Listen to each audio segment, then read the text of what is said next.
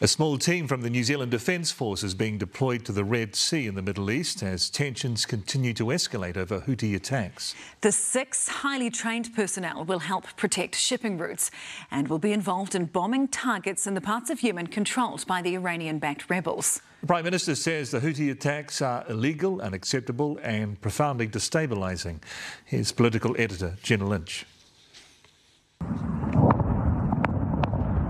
US and UK air forces striking missile and surveillance sites in Yemen overnight, targeting Houthi rebels who've been attacking ships in the Red Sea, a major trade route. And New Zealand is joining the action. Today we are announcing that we are sending 6 NZDF personnel to support any future military action against Houthi targets in Yemen and the Red Sea. Houthis, Iran-backed rebels, have been attacking ships in the Red Sea since November.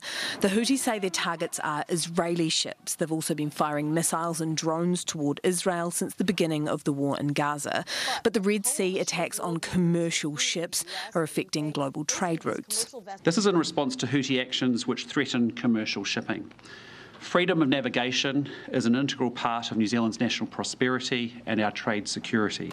The US has been carrying out counterstrikes. Now they want our help, the US making a direct request for assistance. So it is a logical consequence that we join international partners in tackling this ongoing threat to security. The government says the 6 Defence Force troops will be involved in a collective self-defence of ships in the Middle East from operational headquarters in the region and elsewhere. The Houthi attacks are illegal, they're unacceptable and they're profoundly destabilising. Piracy threatens the existence of hundreds of millions of innocent consumers worldwide. This is a very important issue for New Zealand as a country that is most dependent on trade. New Zealand's more recent defence deployments have been in a peacekeeping or training capacity. Our personnel will support coalition forces in carrying out precision attacks on identified military targets. They will be at operational headquarters in the wider Middle East region and elsewhere, but they will not go into Yemen. No NZDF personnel will enter Yemen. And they'll be there to provide the targeting and precision targeting.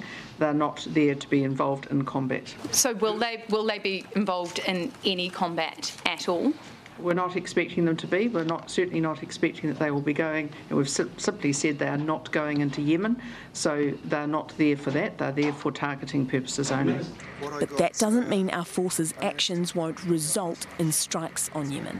Wherever they're needed to be, that's really clear.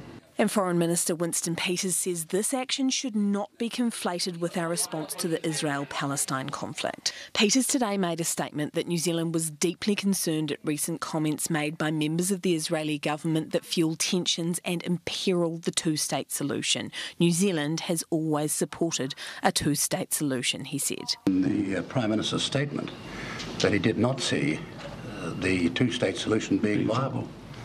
It was the bluntness of that statement which caused us to repeat what we've viewed and said for a long, long time. Though the government would not commit to fully recognising Palestine as a state. Well, we haven't recognised Palestine as a state because actually there isn't actually, I would put it to you, a functioning government there and an actual state in place. What we are very supportive of and continue to be very supportive of is the two-state solution. Tiptoeing around the Gaza Strip but taking to the Red Sea with vigour. You just can't just keep the peace. Sometimes those who offend the peace have got to be stopped as offenders. And that's the stand we're making. But this is actually about values. It's about us standing up for things that we believe in. And we can either talk about them or we can actually do something about it as well and actually make sure that we put real capability alongside our words. And that's what we're doing here. Values tests don't come bigger than conflict. Well, Jenna joins us now. Kia ora, Jenna. How did the Prime Minister handle this call?